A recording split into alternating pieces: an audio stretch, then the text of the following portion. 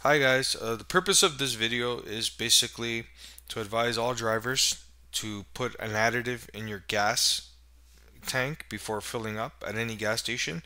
There was just an incident recently that happened in Guelph, Ontario in Canada where people had bad gas. This just happened recently.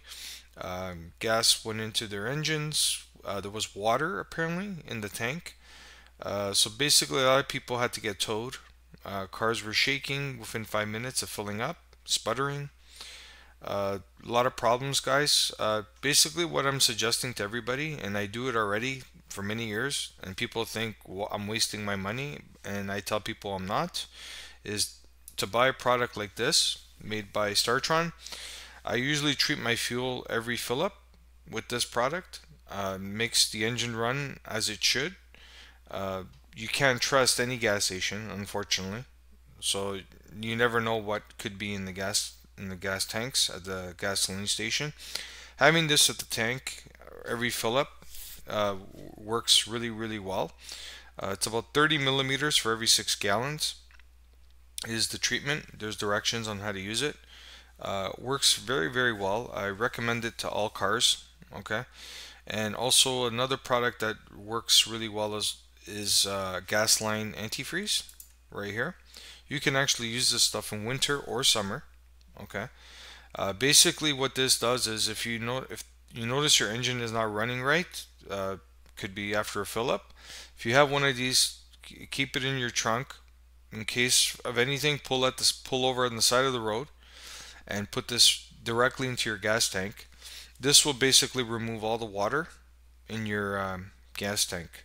So any water, gasoline antifreeze product, because it has alcohol, will dissolve all the water that would be in your gas tank. So this is a good product, and also this is a good product to have on hand and to use on every fill up, because apparently there's people that have up to $2,000 repair bills for going to a gas station that gave them bad gas. So I'm just letting you guys know you can't trust all the fuel at the pumps nowadays, and you should treat your fuel with every fill up.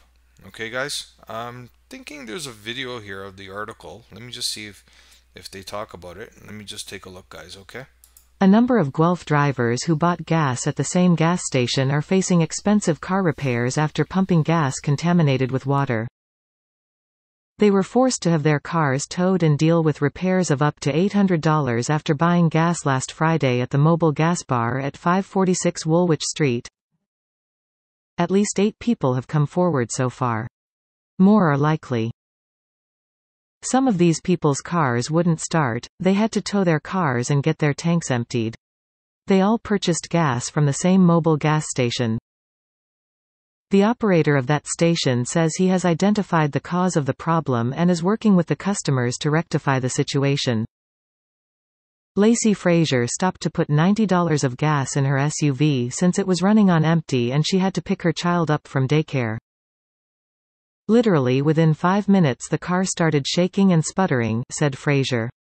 She picked up her child and drove home and was surprised she made it in her driveway where the car stopped running.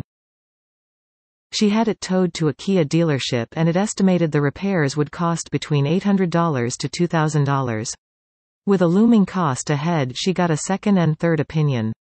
Both told her it would be $800 because of the type of car she has, a Kia Sorento. She thinks 25 is the minimum number of people impacted by the bad gas at this location. We're a young family living paycheck to paycheck. I mean, selfishly, I just would really love to see our payments covered because we really can't afford this. On a grand scheme, obviously I would love to see everyone's covered and the company just take some sort of accountability, because this is not okay, said Fraser. Those drivers put between $30 and $90 worth of gas in their cars, paid $90 to $160 for tows and ended up with repair bills ranging from $160 to $800. They bought the gas Friday between 11 a.m. to 5:30 p.m. The gas station was closed Monday and Tuesday and the pumps had signs reading, "Out of stock." People impacted by the bad gas have formed a Facebook group chat where they are talking about forming a class action lawsuit. They want accountability and for the costs incurred by the bad gas to be paid back. Imperial Oil sold its retail sites in 2016. Esso and Mobil sites are now independently owned, said Kerry Scobie, Public and Government Affairs Manager for Imperial Oil, in an email. Guelph Today was contacted by a man identifying himself as the operator of the gas station after Global Fuels requested he respond to Guelph Today's request to them for comment. The man, who declined to give his name, confirmed the gas station is currently closed and that he is reaching out to customers who have contacted him. Complaints came in about the gas on Friday after the tanks were filled on Friday morning, he said. A technician came to investigate the issue. So we were able to figure out that it was water entered to the gas due to some faulty equipments, he said. He doesn't know when the station will be up and running again but is in contact with its insurance. It's just that we are trying to fix as soon as possible. Because it might leave a bad impression on the people and the customers over there, in the community, he said. Brian Holstein has a similar story. His bad gas and subsequent repairs cost $300.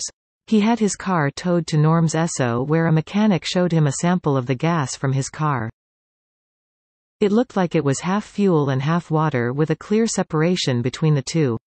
It's called bad gas apparently. That's the term used for that. But it's watered-down gas, said Holstein. With the receipts he kept he hopes he will be paid back.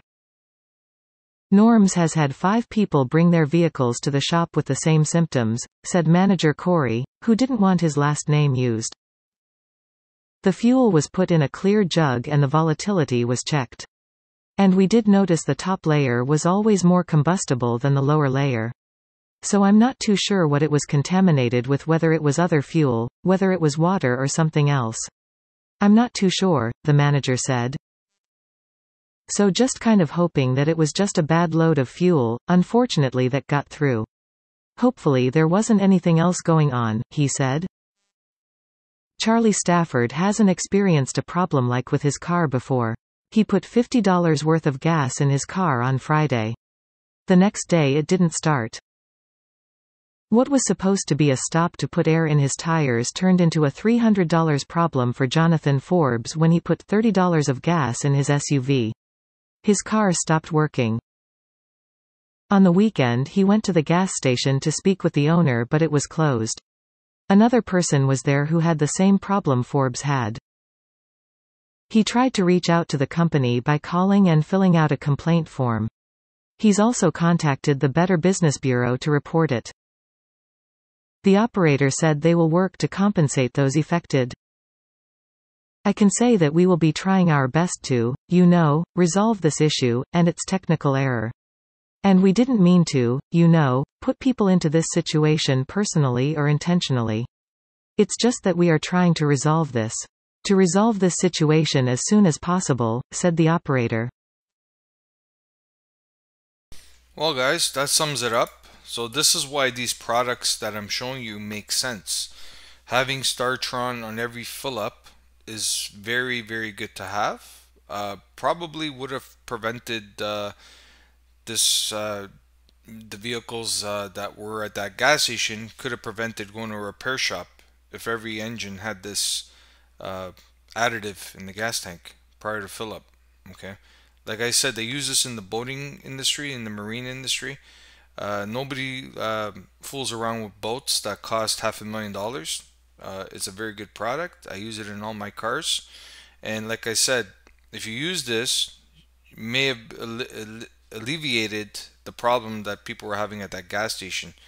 Plus, you don't know where you're going to get bad gas, so that's why you should have this in every fill up.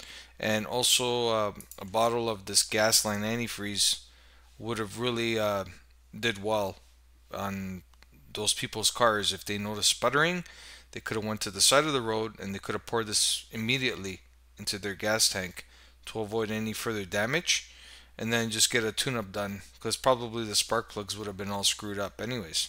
So anyway guys, hopefully you guys enjoyed the video. Just to let you guys know that certain additives do make sense and they should be put in cars. As you can see, situations like this do occur. Okay, guys? Anyways, guys, have a good day. Bye.